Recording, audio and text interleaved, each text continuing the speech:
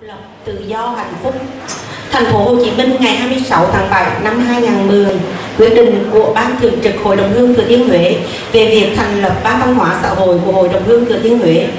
Ban Thường trực Hội đồng Hương Thừa Thiên Huế căn cứ nhiệm vụ và quyền hạn của Hội đồng Hương Thừa Thiên Huế tại thành phố Hồ Chí Minh sẽ yêu cầu về thành lập Ban Văn hóa xã hội trực thuộc Hội đồng Hương Thừa Thiên Huế. Ban Thường trực Hội đã họp bàn với các thành viên sáng lập Ban Văn hóa xã hội vào tháng 6 năm 2010 quyết định điều 1 công nhận ban trụ bị vận động thành lập Ban Văn hóa xã hội trực thuộc Hội đồng Hương Thừa Thiên Huế tại thành phố Hồ Chí Minh. Điều 2 thành lập Ban Văn hóa xã hội gồm các vị có chức danh sau đây: trưởng ban doanh nhân Chu Thị Kim Minh, phó trưởng ban phụ trách xã hội dược sĩ Phan Thị Thu Quỳ, phó trưởng ban phụ trách văn hóa nhà thơ Hồ Đắc Thiếu Anh. Điều 3 Ban Văn hóa xã hội cùng liên kết phối hợp với tủ sách nhớ Huế và ban từ thiện của hội trong các hoạt động văn hóa xã hội. Điều 4 trưởng ban và 2 phó trưởng ban chịu trách nhiệm thi hành quyết định này theo đúng chức trách phân hành của mình. Thay mặt Ban Thường trực Hội đồng Hương Thừa Thiên Huế tại thành phố Hồ Chí Minh,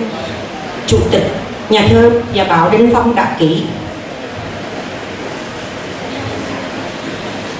Kính thưa quý vị, Hội đồng Hương rất vinh dự được đón ông Trần Văn Cao dự họp mặt đồng hương. Nhân dịp này xin trân trọng kính mời ông phát biểu và chúc Tết Tân Mão bà con đồng hương Thừa Thiên Huế tại thành phố Hồ Chí Minh. Xin mời ông.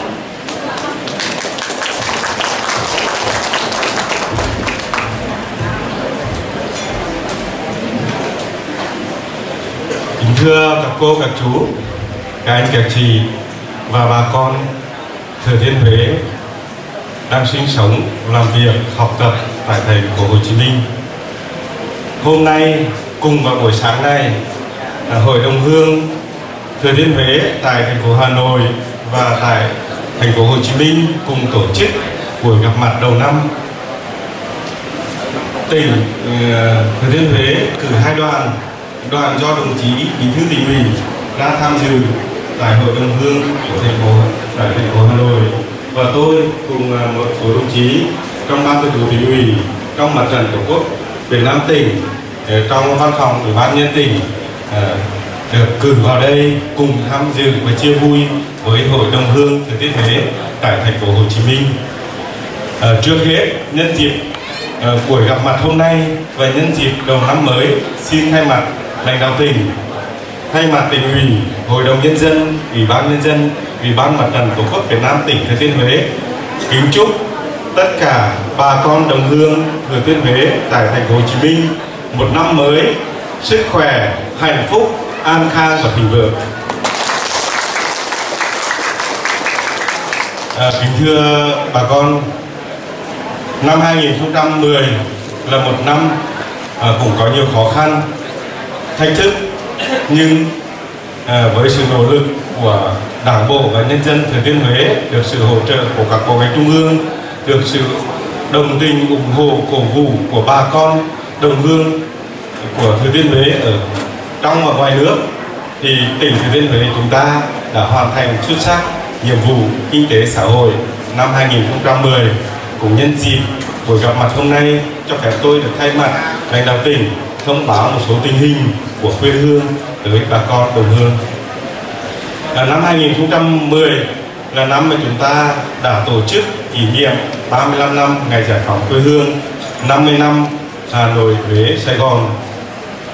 là cây một cội, là con một nhà, và cũng đã tổ chức thành công Đại hội Đảng các cấp, và cũng là năm đầu tiên tất cả chỉ tiêu kinh tế xã hội của tỉnh chúng ta đã hoàn thành. Ngân sách kinh tế xã hội thì tăng trưởng trên 12,5%, ngân sách thu được trên 3.000 tỷ, và đầu tư lần đầu tiên vượt trên con số 9.000 tỷ. Người nghèo còn phải 7%. Và chúng ta đã tổ chức tất cả các hoạt động và chăm lo kinh tế đời sống của nhân dân, quốc phòng an ninh và đặc biệt là Đảng các cấp những hành động cụ thể. Và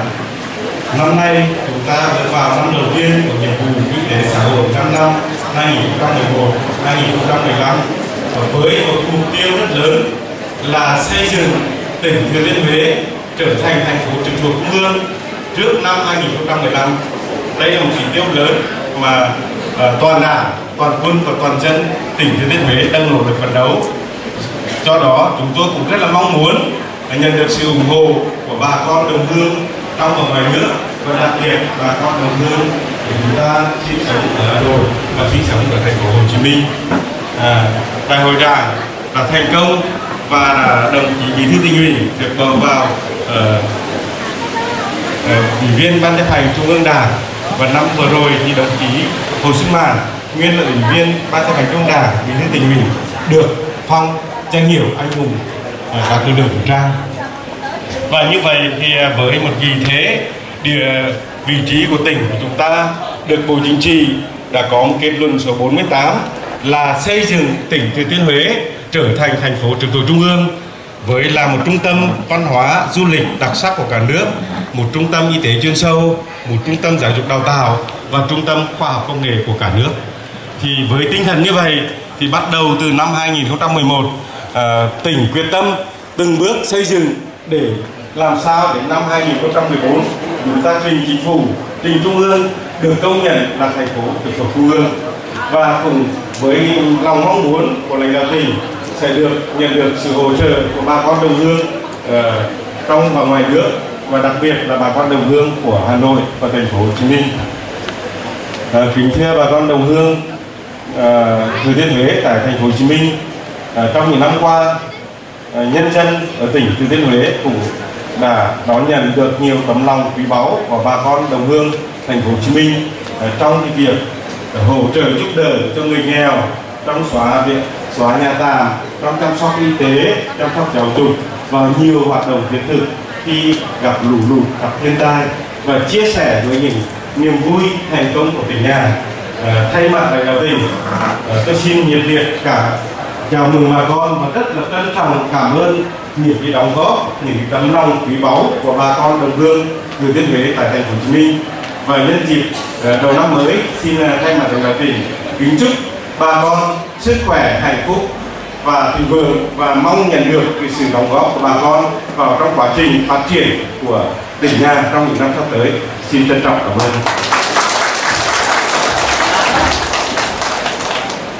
Xin cảm ơn ông Nguyễn Văn Cao, và xin mời ông trở lại sân khấu để nhận bó hoa của nhà báo Đinh Phong, Chủ tịch Hội đồng hương Thừa Thiên Huế tại thành phố Hồ Chí Minh.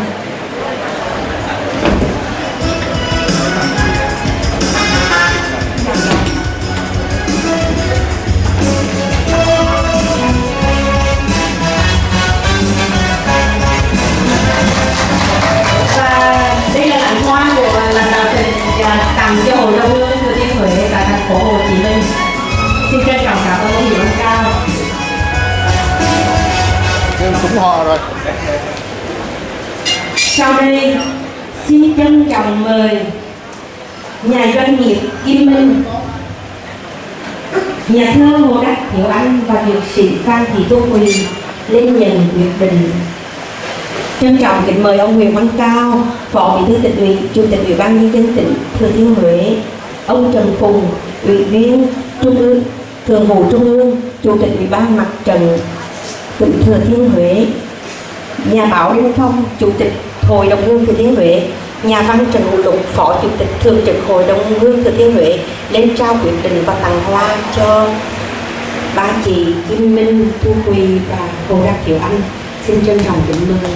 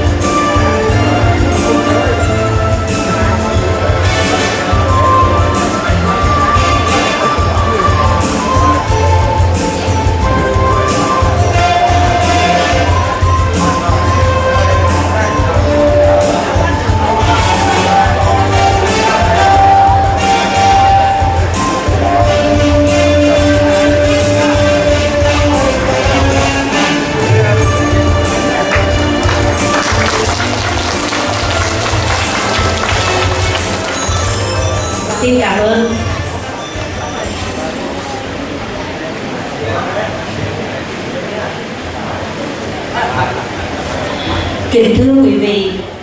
từ số đầu tiên nhớ Huế tập 1 năm 1998 đến nay là năm 2011, nhớ Huế đã thực hiện 48 tập san nhớ Huế. Mỗi số tập san là một chuyên đề về Huế xưa và nay,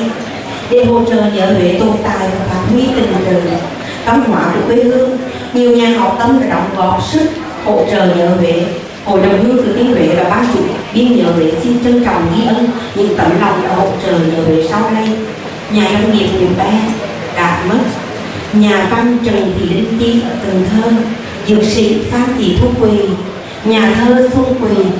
kỹ sư Nguyễn Phước Giảng Châu, bác sĩ Phạm Văn Đăng, nhà doanh nghiệp Kim Minh, nhà doanh nghiệp Võ Thị Kim Loan, nhà thơ Bằng Thanh Bần, nhà doanh nghiệp Lê Cao Quỳnh Thư,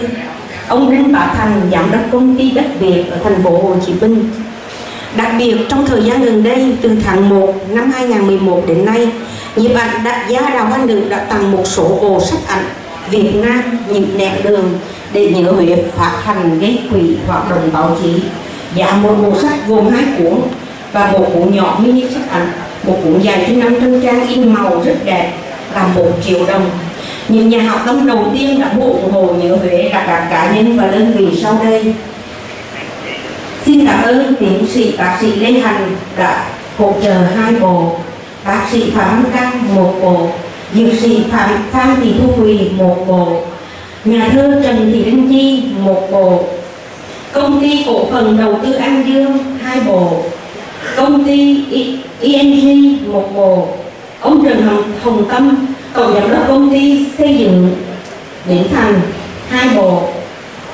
Ban chủ biên nhớ Huế xin trân trọng cảm ơn nghệ sĩ nhiếp ảnh Đào Văn Lượng và các nhà hảo tâm đã mua sách, mua ủng hộ. Bà con đồng hương và những yêu Huế muốn mua ủng hộ bộ sách nói trên đang được bày bán tại tủ sách, hoặc có thể liên hệ với nhà văn Trần Hữu Lục ở số điện thoại 0903 931410.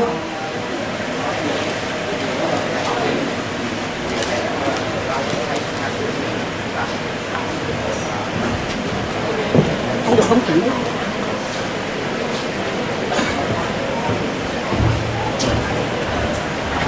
Thưa quý vị, để làm lòng trong giây phút, xin mời quý vị tiếp tục chương trình.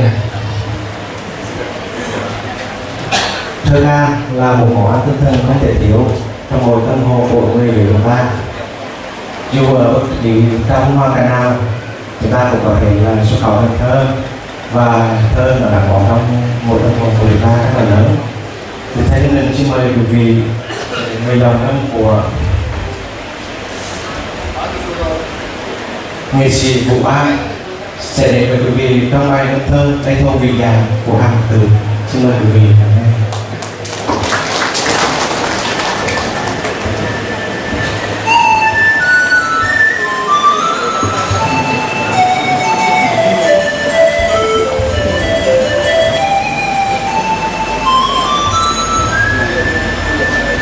Bố trí tặng hoa cho nghệ sĩ nhé. Dạ.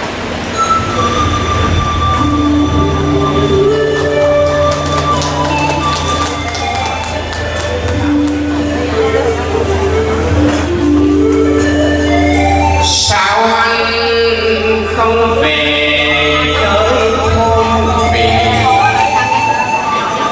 nhìn nặng hàng cao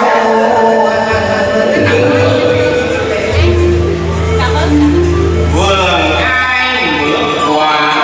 xanh như ngọc, lá trúc ché ngang mặt trường biên, gió theo lối gió mây đường mây, dòng nước buồn